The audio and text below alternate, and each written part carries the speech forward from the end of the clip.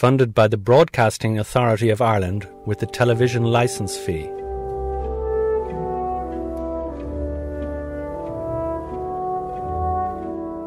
The English poet Gerard Manley Hopkins lived from 1844 to 1889 and is considered a colossus of English literature.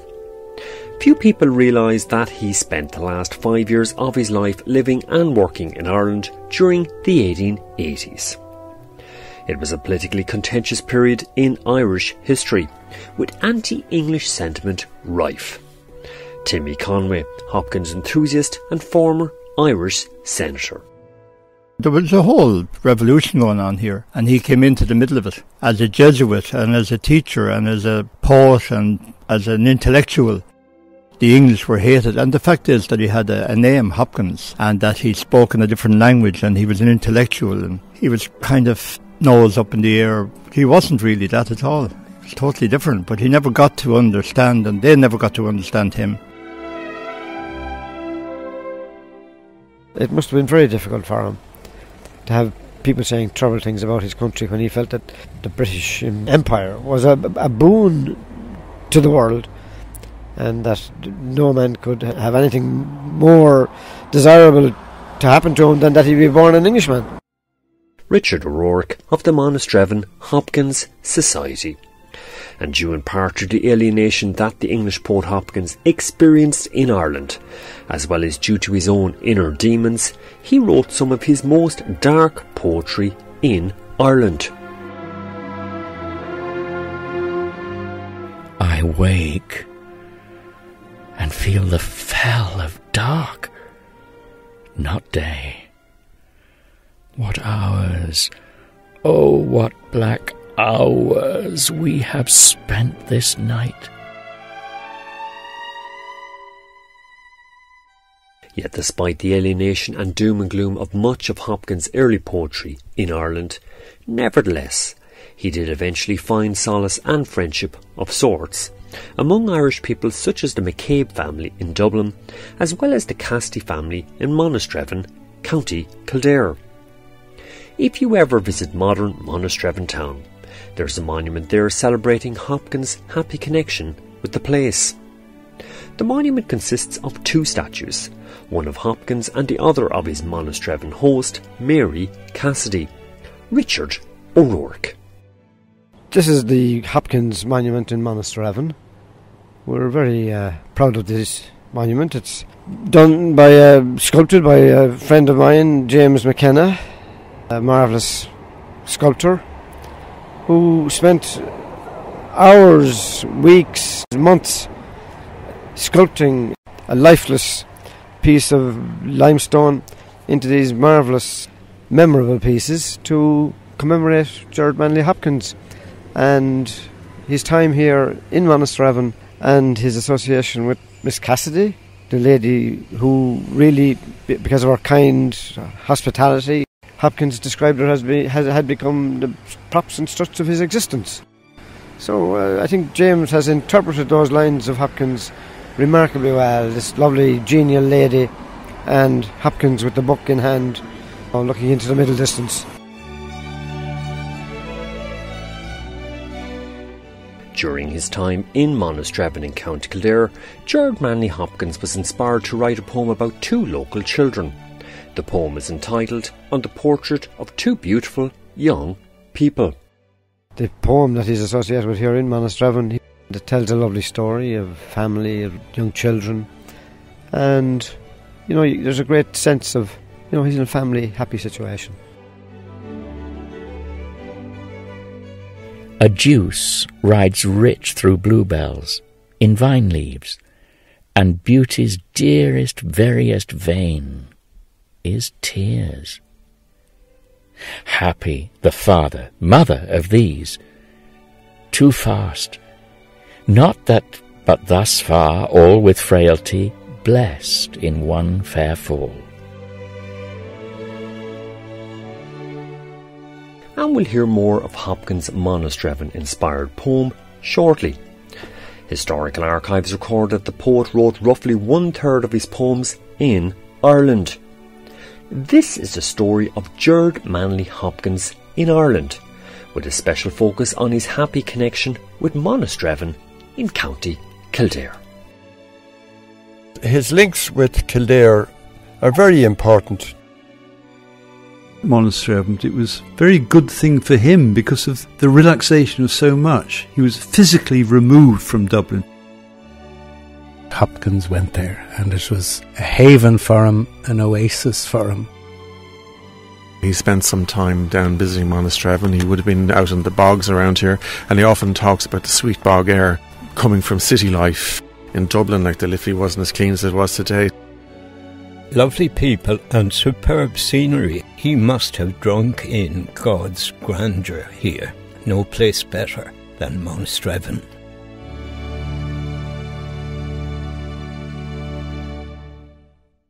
And before we hear more about Hopkins in Ireland, first we need to investigate his English roots.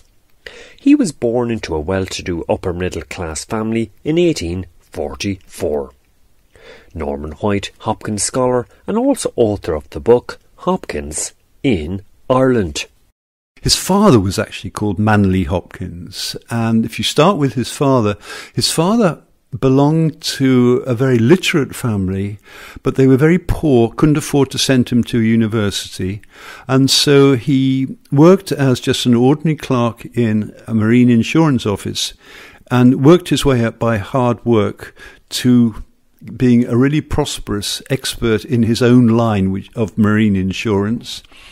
So that when Hopkins was born, they came to live, after a few years, in Hampstead in North London, which is one of the most prosperous areas, very upper class.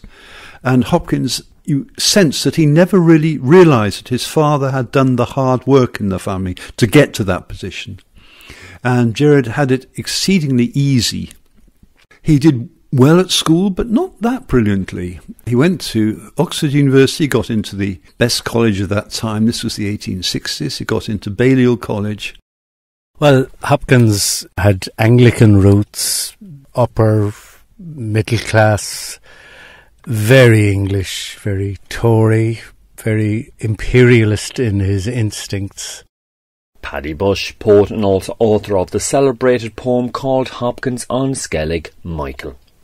And it was during his years in Oxford University in the 1860s that Hopkins converted from the Anglican to the Roman Catholic faith, under the guidance of the well-known English Catholic convert John Henry Newman. Soon after his conversion to Catholicism, Hopkins became a Jesuit priest and then lived and worked in various UK locations. Eventually, after a few years, he took up a teaching post in the year 1884 in Dublin's Catholic University, which had been originally established by Newman. Hopkins scholar Norman White. Look, Hopkins turned up in Dublin quite innocently in February 1884, and so the end of the first academic year would be July 1884. He discovered to his horror number of lectures he had to do, nil. He was given examining and only examining right the way through the year. Now, it wasn't just students of the college, it was students of the Royal University of Ireland. So there were 1,000 or more papers to mark. And as he said, 331 accounts of the Punic Wars. You can't get much originality from them. But he was absolutely horrified by this. Also, he was very scrupulous, and he found that other professors would give somebody 105% in a paper, whereas he would give them 33 2/3% or something like that. And he was kept up to all hours doing this, or he kept himself up to all hours. And although Hopkins did eventually get to lecture Irish students, nevertheless, things were far from rosy. Irene Kiffin, who's written on Hopkins as well as performed his poetry to jazz music. He really was very unhappy teaching these lads.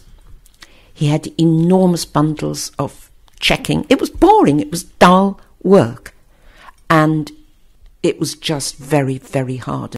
So in Ireland, he was alienated from his roots. with the difficulty of Irish students who might have been of a lower quality at this time. Hopkins enthusiast Jerry Murta. Here's Timmy Conway. Badly treated. He isolated himself. Then he was correcting all these essays, and it was just hardship for him.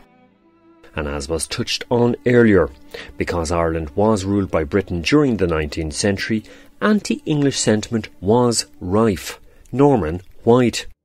There certainly would have been a lot of anti-English sentiment, because at that time there was the Land League, there were the Republican forces of propaganda, there were also numerous insensitivities of Britain, from the military to the political. And Hopkins, I don't think, could have been understood at all. There was his accent, his voice would certainly have been that of an over-refined, not to say effeminate, Oxford graduate who really had no place in Ireland at that time.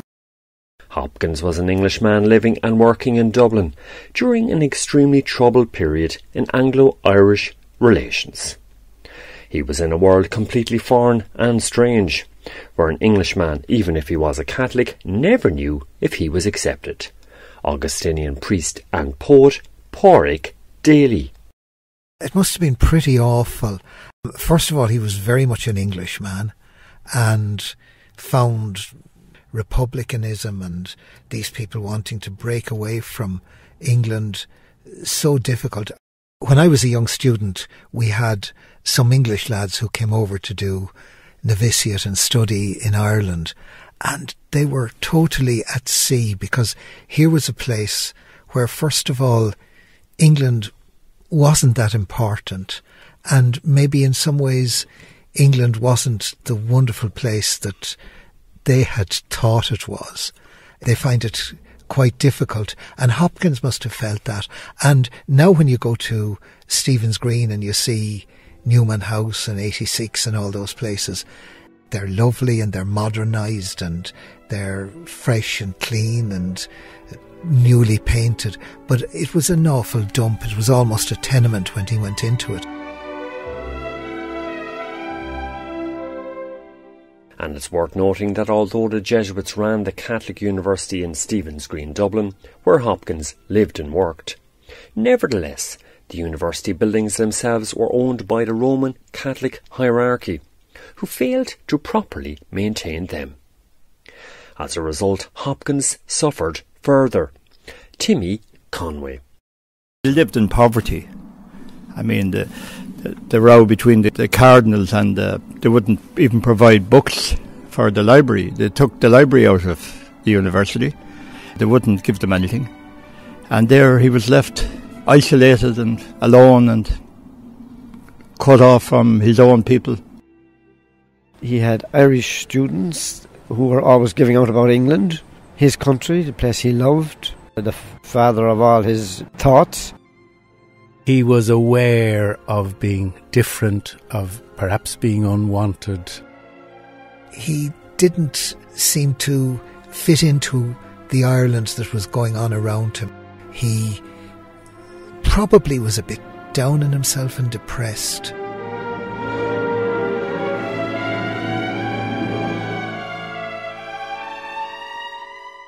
By the spring of 1885, just over a year after Hopkins had begun working in Dublin, his mental health had deteriorated much and he began suffering severe depression.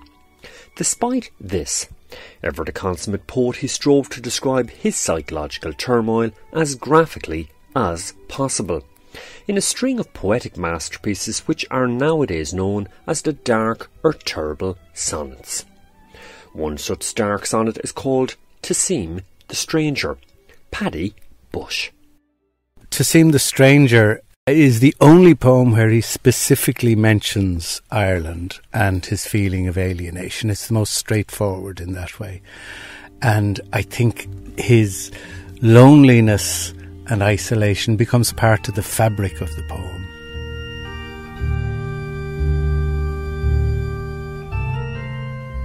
To seem the stranger lies my lot, my life among strangers.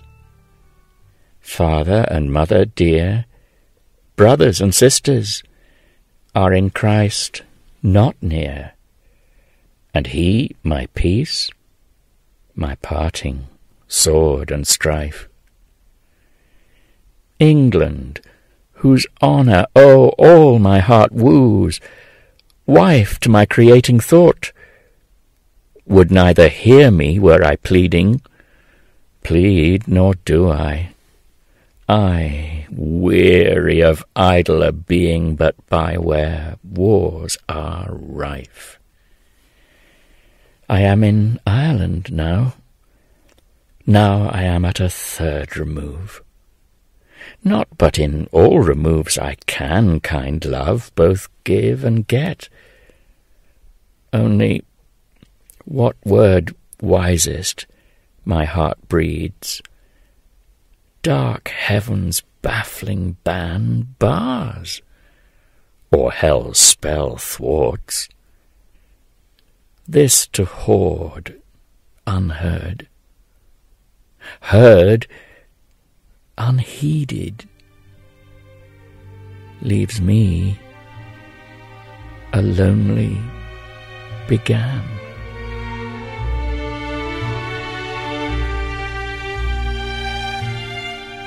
The actual wording, the verbal fabric of that, I am in Ireland now I am at a third remove, that double now, it's like a bell tolling, leaves me a lonely began.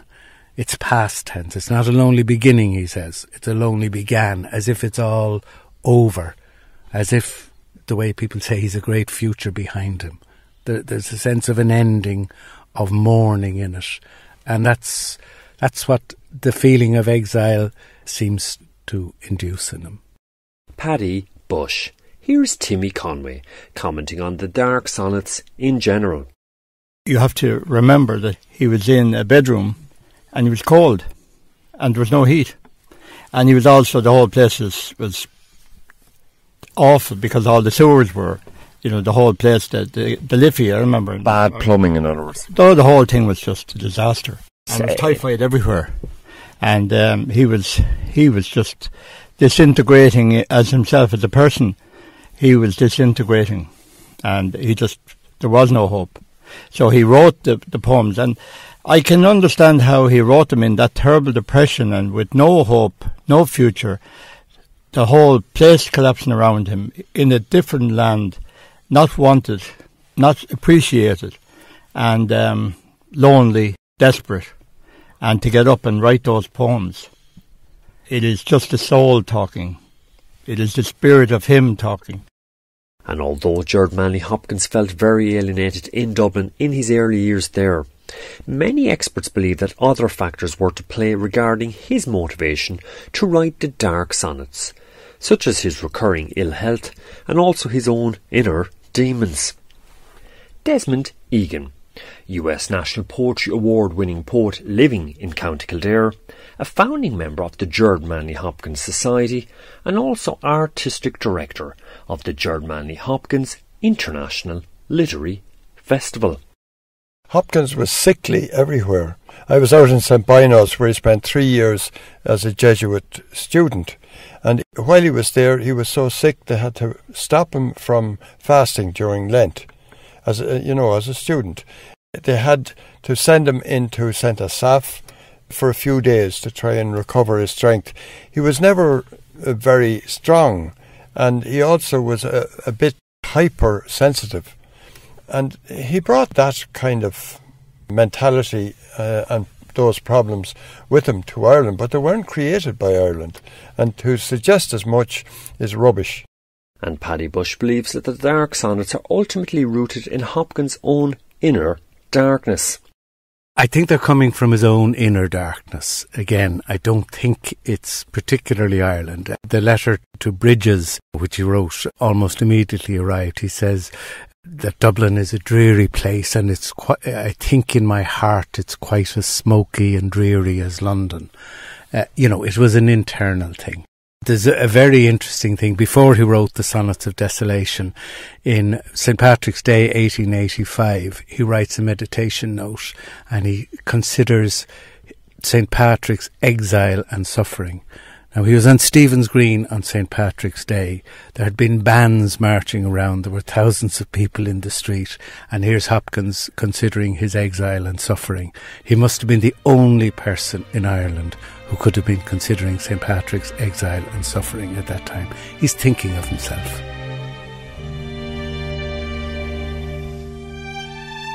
Ireland was good to him. He wrote 1/3 of his poems, including some of his greatest poems. What are called the dark sonnets are a kind of a dialogue with despair in which he never despairs. He manages to face up to the horrors and still to come out of it with some sort of positive message and positive attitude. So it's wrong and very wrong and unfair to say he came over to Ireland and fell into depression. He was always, as I said, a bit prone to it's not really depression, isn't it? It must maybe be melancholy. Dysthymia is the word, dysthymia. And at times, he had to battle with that. Hopkins regretted not having taken a vacation from Dublin in the Christmas of 1885. As a result, the following year he took up the offer of staying with the Cassidy family in Monasterevin in County Kildare. Paddy Bush. The Cassidy household wanted a priest for their Christmas ceremonies and whatever, and being an influential family, approached the Jesuits, presumably in Clongowes, and Hopkins went there. And it was a haven for him, an oasis for him, as the Cassidy household, because here you had a Catholic family, which are, what Irish people, most Irish people at the time would probably have referred to as Castle Catholics. So they were loyalist, unionist and Catholic. And this is what Hopkins craved culturally. I think it's that as much as the Monasterevin, the place. Hopkins' hosts in Monasterevin were Mary Cassidy and her sister Eleanor. Hopkins scholar Norman White. Well, Mary Cassidy first of all was known as Miss Cassidy, which was the short way of saying that she was the eldest girl in the family. The others wouldn't be called Miss Cassidy. So her Christian name wouldn't actually be used. But she must have had a power in that house. I imagine her always as not quite stiff upper lip, but not letting anybody get the better of her, of having her own way of making people into her servants. And Hopkins knew that they liked his Balliol kind of jokes. Now, I can't imagine anybody in Dublin liking his Balliol jokes, but these women did. And he was with two women, and there would be the odd male servant around, but no other men, as far as I know, except when there were guests, at table, at breakfast, when they had dinner or something like that. So that when he came here, and these two ladies, Mary Cassidy and her widowed sister Eleanor, these ladies, they were really made a fuss about him and made him so welcome that he really felt at home. Richard O'Rourke of the Monasterevin Hopkins Society. Somebody making a fuss about him, and they were delighted to see him, of course. They were very religious. They were real true Catholics, and they believed in the Pax Britannica. They believed in the British Empire themselves. They were what we call Castle Catholics. They had no problem in accepting the rule of England, which a lot of people had difficulty with here in the area. And although the history of Monasterevin was steeped in Irish Republican revolutionary activity, nevertheless Hopkins fell in love with the place, its pastoral setting, and also his Cassidy hosts. Norman White. The Cassidys were in control of Monasterevin to what seems a ridiculous kind of degree nowadays, and they controlled trade, and everybody who was in Monasterevin would have contact with the Cassidys and would acknowledge that they were the superiors, they were the one who paid wages, they were the one who was responsible for the well-being of everybody in Monasterevin. And this was as it should be. And it's very much in Monasterevin at that time, there would be this imperial sense of the people on top and the people underneath, and the people who acknowledged that the people above were right.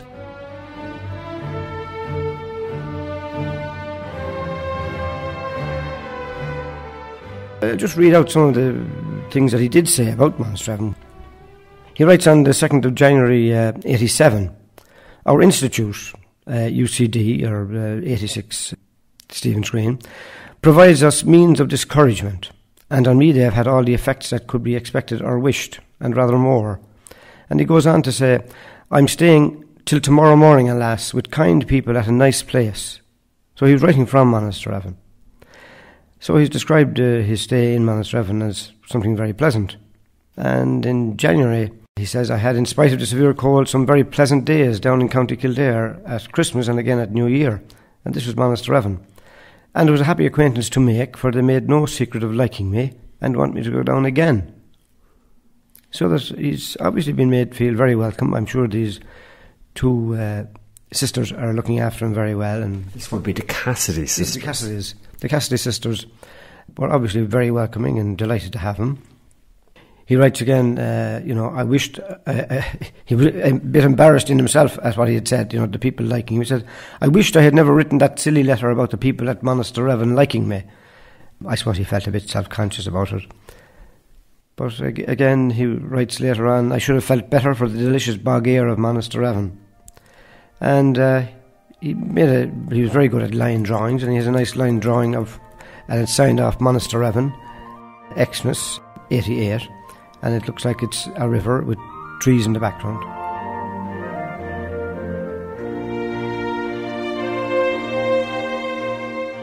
He was often in ill health, and so it was also something of a health retreat for him, to recuperate from both the stress and physical health. He didn't usually eat very well or eat very much.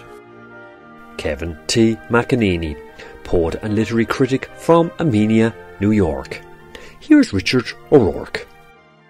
I should say that on the morning of Christmas Day 1887, he assisted in giving communion in Monasterevin, and he says, many hundreds come to the rail with the unfailing devotion of the Irish, whose religion hangs suspended over their politics as the blue sky over the earth, both in one landscape, but immeasurably remote and without contact or interference. This phenomenon happens to be particularly marked at Monasterevin. And he goes on in this letter to Bridges, who is Miss Cassidy? It's almost as if he was afraid that he had mentioned Miss Cassidy in previous letters, and after all, he is a Jesuit priest, and what is he doing with a Miss Cassidy? So he's more or less defending himself as well. And he goes on to say, she is an elderly lady. So he's clearing the decks there. She's an elderly lady who, by often asking me down to Monasterevin, and by the change and holiday her kind hospitality provides, is become one of the props and struts of my existence. And really, a larger compliment would be hard to pay to anybody, to say that somebody had become so much a part of your life that you really felt you couldn't get on without them. I think that gives a clear picture of Hopkins' liking for the town.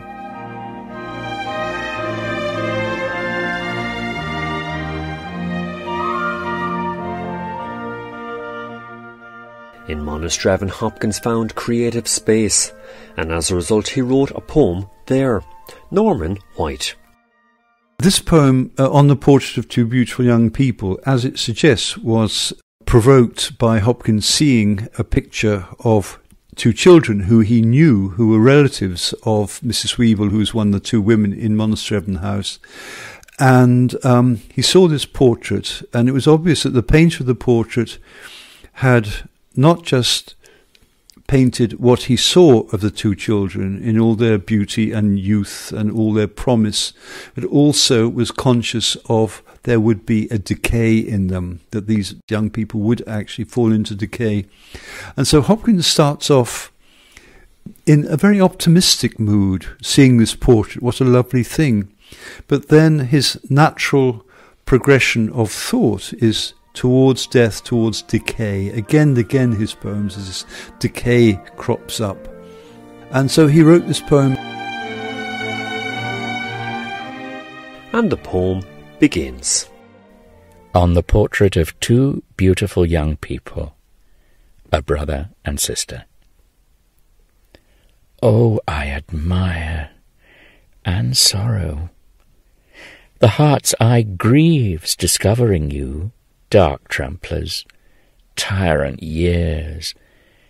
A juice rides rich through bluebells, in vine leaves, and beauty's dearest, veriest vein is tears.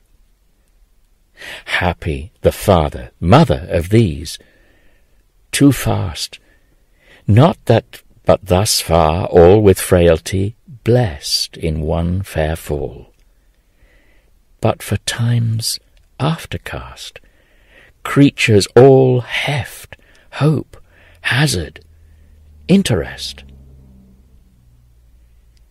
And are they thus? The fine, the fingering beams, their young delightful hour do feature down that fleeted, else like day dissolved dreams, or ringlet race on burling barrow brown.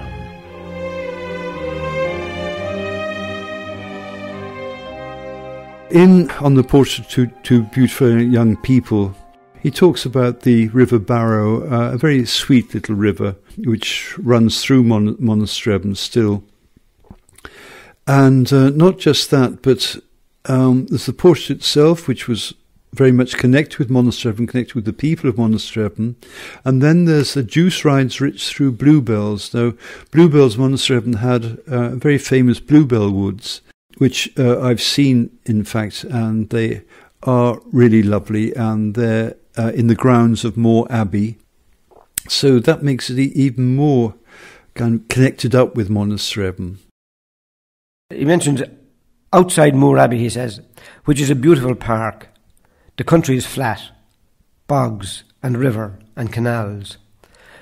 The river is the Barrow, which the old Irish poet calls the Dumb Barrow. I call it the Burling Barrow, he says. Both descriptions are true. The country has nevertheless a charm. The two beautiful young people live within an easy drive. That's the two children of the poem. They speak about Monasterevin being his locus genii, the place that inspired and could only promote the poem that he was trying to finish, and that's the one on the portrait of the beautiful young people. She leans on him with such contentment fond, as well the sister sits, would well the wife. His looks, the soul's own letters, see beyond, gaze on, and fall directly forth on life. But bright forelook, cluster that you are of favoured make and mind and health and youth, where lies your landmark, sea mark, or sole star? There's none but truth can stead you. Christ is truth. There's none but good can be good, both for you and what sways with you, maybe this sweet maid. None good but God, a warning waved to one once that was found wanting when good weighed.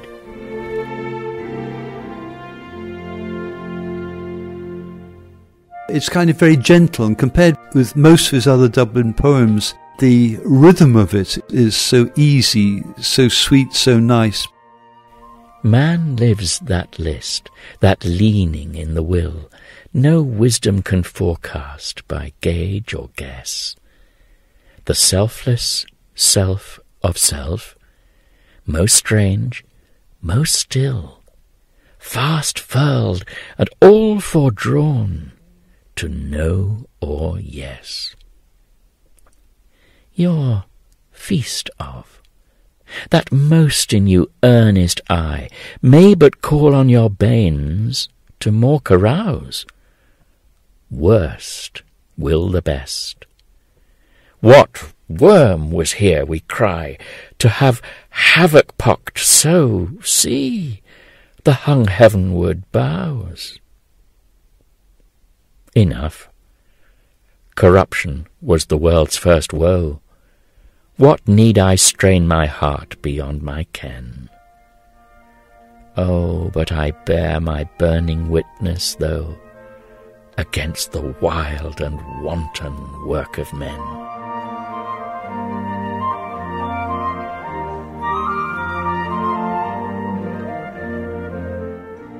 Gerard Manley Hopkins loved the outdoors, and during his visits to Monasterevin he took many walks. Removed as he was from Dublin city, he could pretend that his problems had gone away. Morgan McCabe, PRO of the Gerard Manley Hopkins International Literary Festival. Hopkins has a huge love of nature, and while he worked as a priest, he always fell back on nature for his inspiration and to save his soul, and he just saw beauty in everything around him in nature. Hopkins, he found Monasterevin very pleasing. He enjoyed coming here to the Cassidys because they were Catholics, and then it was a big house. They were the ones that were making him feel comfortable. My own experience as an Englishman in Ireland was that Monasterevin was the place I liked best as well. And Monasterevin people who I've known and got to know and like very much, you know, they've carried on the same Monasterevin tradition of kindliness and generosity and welcoming.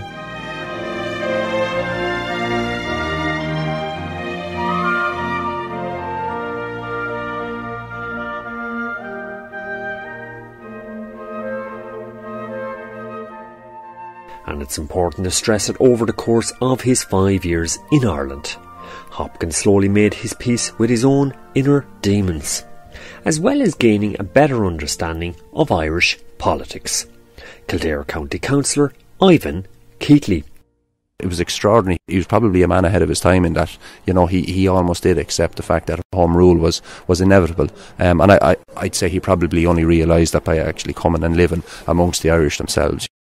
After spending Christmas 1888 in Monasterevin, Hopkins returned to the damp conditions of his living quarters in Newman House in Stephen's Green, Dublin. Unfortunately, shortly afterwards, he died from typhoid in June 1889.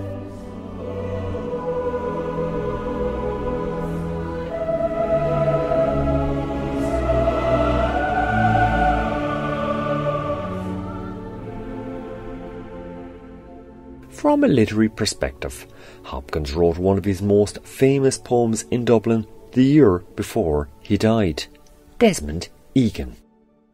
Let's remember, he wrote in Dublin, the year before he died, one of his greatest life-affirming poems, which is That Nature is a Heraclitean Fire, which is a fantastic poem and very positive, full of joy and full of belief, full of hope, everything that people disregard about Hopkins's time in Dublin.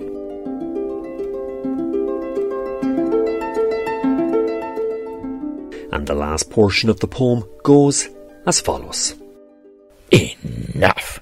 The resurrection! A heart's clarion! Away, grief's gasping, joyless days! Dejection! Across my foundering deck shone a beacon, an eternal beam. Flesh fade, and mortal trash fall to the residuary worm. World's wildfire, leave but ash.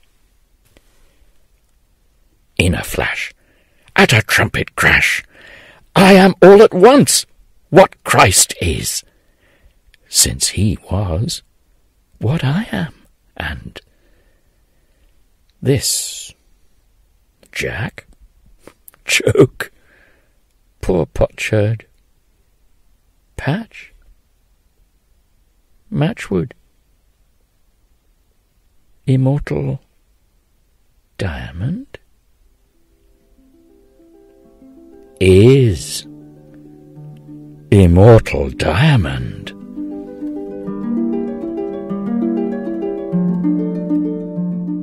From the line quoted, this Jack joke, potsherd poor, out of that jumble, which is the human condition, comes immortal diamond.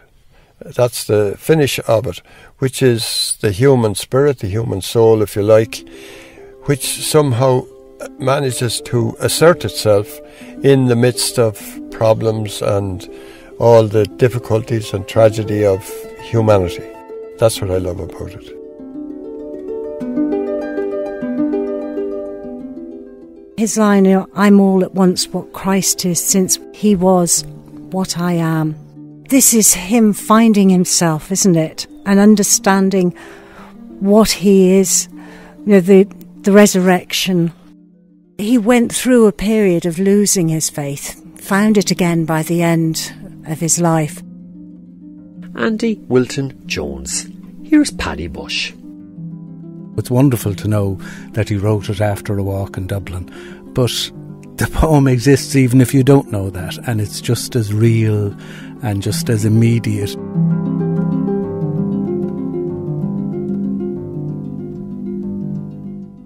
His whole life, like anyone's, is an adventure, a discovery, a battle.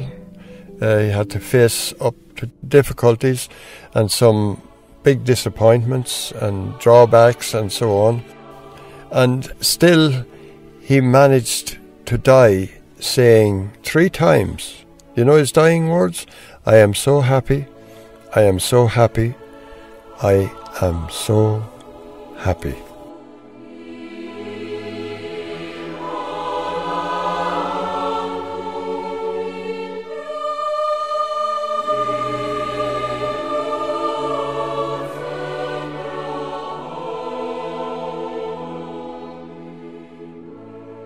After Hopkins was buried in a Jesuit plot in Glasnevin Cemetery, Dublin in 1889, his poems remained unknown to the general public for 29 years, until his friend Robert Bridges began publishing them from 1917 onwards. So just how important was Dublin and Ireland to Gerard Manley Hopkins?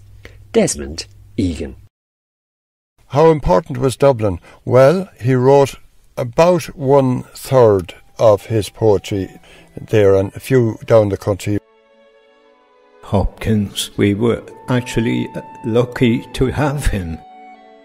I see his time in Ireland as a kind of journey through suffering to a kind of resignation at the end. Paddy Bush. Here's literary critic Kevin T. McEnany. His great poems were actually written here, not only nature as a Heraclitean fire. I think his greatest poems are written here. Yeah. In Ireland, really? Yes, in Ireland, right. But they're all later poems. I mean, any poet develops to a certain point, and he had perfected a lot of his practice in terms of his craft by the time he arrived here in Ireland.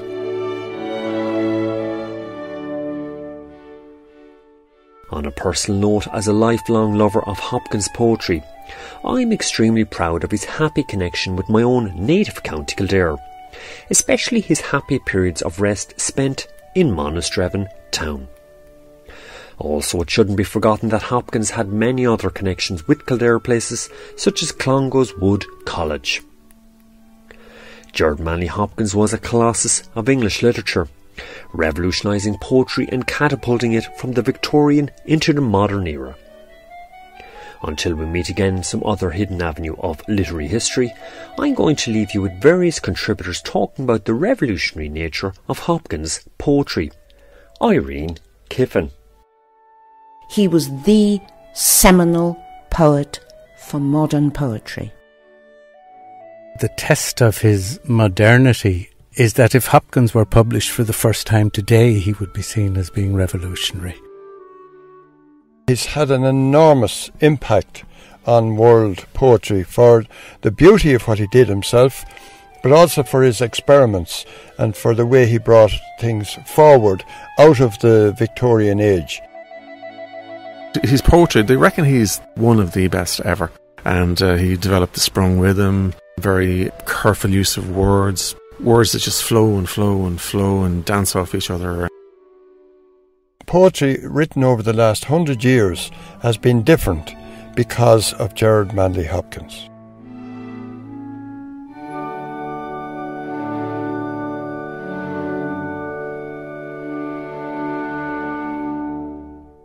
Funded by the Broadcasting Authority of Ireland with the television licence fee.